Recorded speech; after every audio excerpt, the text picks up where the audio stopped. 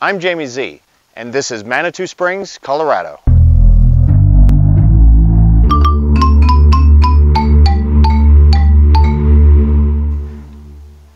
I'm sitting about halfway up the Manitou Incline, or as it's known locally, the Incline.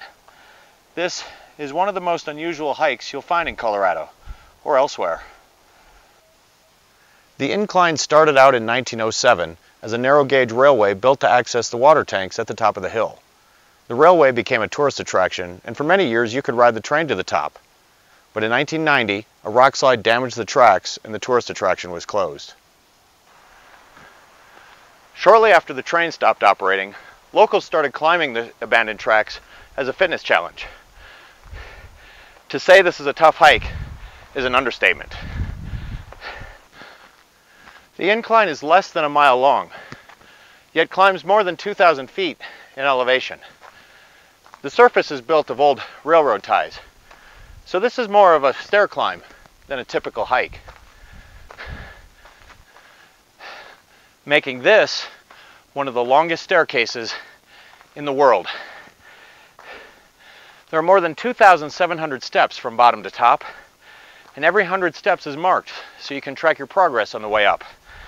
And I can tell you from experience, the steps seem to go on and on forever.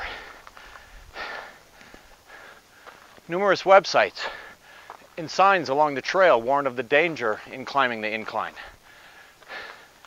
Not only is it a difficult hike, but there's no road access, so any rescue operation will be completely on foot. My favorite sign is this one, which asks if you're being pressured to make the hike.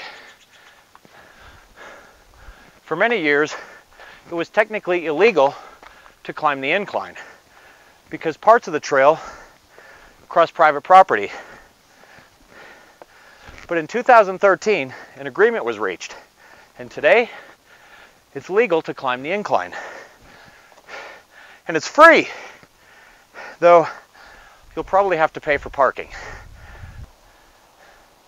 In recent years, a competitive culture has grown up around the incline, and the current speed record is held by Joseph Gray, 17 minutes and 45 seconds. For comparison, the first time I climbed the incline took me an hour and 20 minutes, and I didn't bother to keep track of the seconds. Another unbelievable record is held by Roger Austin, who in 2015 climbed the incline 1,719 times. That's almost 5 times per day on average. I just cannot imagine. For most people, this is a challenging workout that takes several hours to go up and back. It's certainly a bucket list item, and the view from up here over the town of Manitou Springs is definitely worth it. Thanks for watching. I'll see you around.